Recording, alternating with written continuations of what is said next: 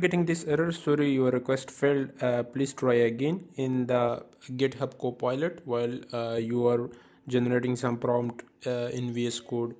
So in this video, I'll be showing you how to fix it.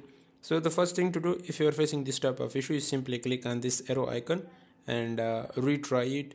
So sometimes this type of error is occurred because of your network connection, and it will cause this type of issue. So simply click on the retry button 3 or 4 times, and if you are consistently getting this type of error, then follow the next step. And in the next step you need to make sure that you have a strong network connection. So if your network connection is not that much good, then it will also cause this type of issue. So simply check your network speed and then start and retry again. Next thing is simply switch your network connection. So for example, if currently you are connected with Wi-Fi, switch to mobile data, or if you are connected with mobile data, then switch to Wi-Fi and then start it again and check it whether the issue is fixed or not. So these are the next thing to do if you are facing this issue in the GitHub Copilot.